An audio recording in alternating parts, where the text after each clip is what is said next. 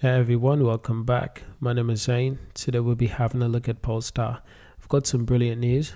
So the Gores Guggenheim shares jumped 13%. And this was after the crash. And if we look at the chart, we'll notice that just around the 15th, going towards the 16th, just a crossover, I'd say the 16th, the market just crashed for Gores Guggenheim instantly. It's like people just started panicking.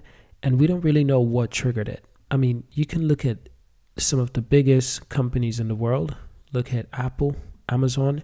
They've all got the same pattern. The 15th and 16th, Apple crashed as well. From $135 to about $129. A big hit for Apple.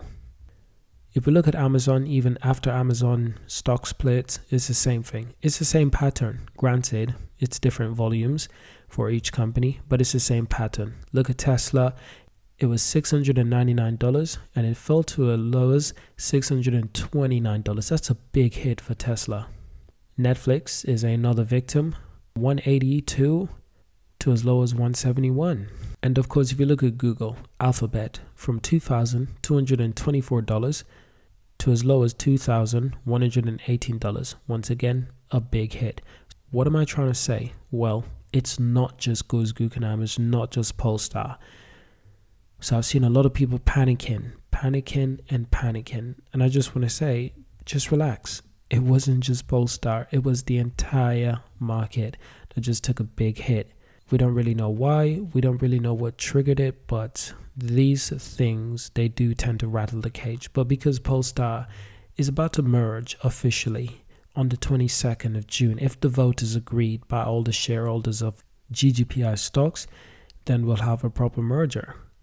Well, because of this, a lot of people are skeptical. A lot of people thought Polestar stock, the GGPI share, would be at least $20, $30, maybe even $40 by now. But I constantly have to remind people that that's not how the real world works. You have to be a little bit more realistic.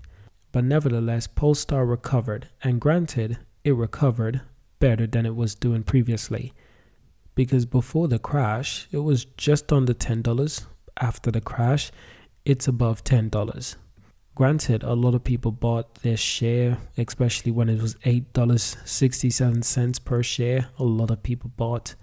And of course they did, because that's how the market worked. But if you think about it, Gores Guggenheim market cap, 1 billion, almost 1 billion flat. It went up 13%, which mean that it gained over 100 million in value, maybe above 130 million in value. That's how much the stock gained through its recovery. So that's not too bad if you ask me. That's not too bad, but it's the same for every company, especially the big ones that are experiencing a bad time in the economy right now. But a lot of people are celebrating. They're super happy to see that Polestar has made a huge recovery, and it's good. Now, Gores Guggenheim will hold a special meeting of shareholders to vote the business combination agreement on June 22nd at 9:30 a.m. EST time, followed by a meeting of public warrant holders at 10 a.m. to approve an amendment to the existing warrant agreement. The merger process will be concluded in the first half of the year, as previously announced.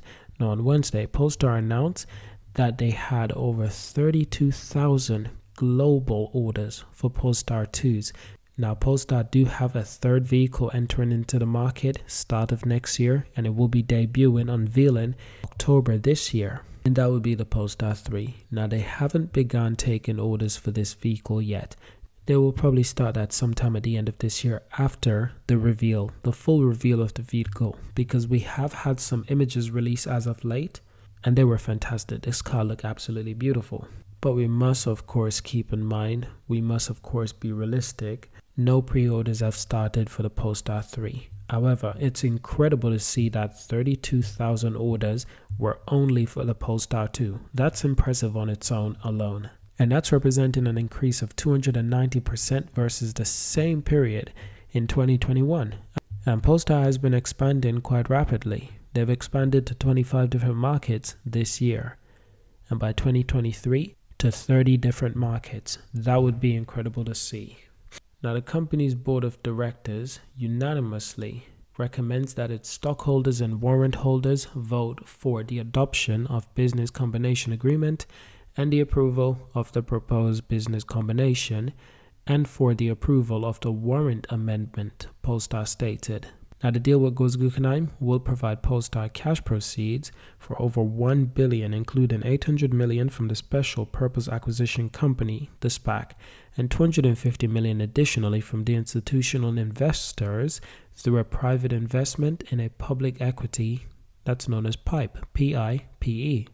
So that's incredible for one. For one, I must remind everyone that because it's a public company merger, they kind of need the stockholders of the public company, which is Gores Guggenheim, to agree to merge with the new company Polestar. Without that agreement, then they can't merge. Then things get complicated. But there are certainly some new rules that have been circulating about SPAC mergers. Essentially, the American government, they want them to be quite similar to the traditional public listing, which defeats the purpose of a SPAC. But nevertheless, it's just interesting to see how it works when a SPAC merger is being completed, that they do need the permission of the stockholders, despite the fact that it's a public company. This is especially since it's a public company. That means it's run by people who've invested, people in the public who've invested. A private company, it would have been completely different. Needed no one permission except for the big investors, the top investors, the board members specifically. What's also interesting is that, like I said, Polestar will be getting $1 billion through this SPAC merger, including an additional $800 million from the special acquisition company Gores Guggenheim. And they will also get $250 from institutional investors through a private investment in a public equity.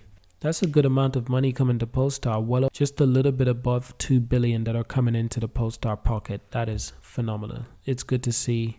Got me super excited. And this is precisely what we needed. Precisely what we needed. So I hope you enjoyed this video. Thank you for watching. Subscribe to see more, and I will see you in the next video.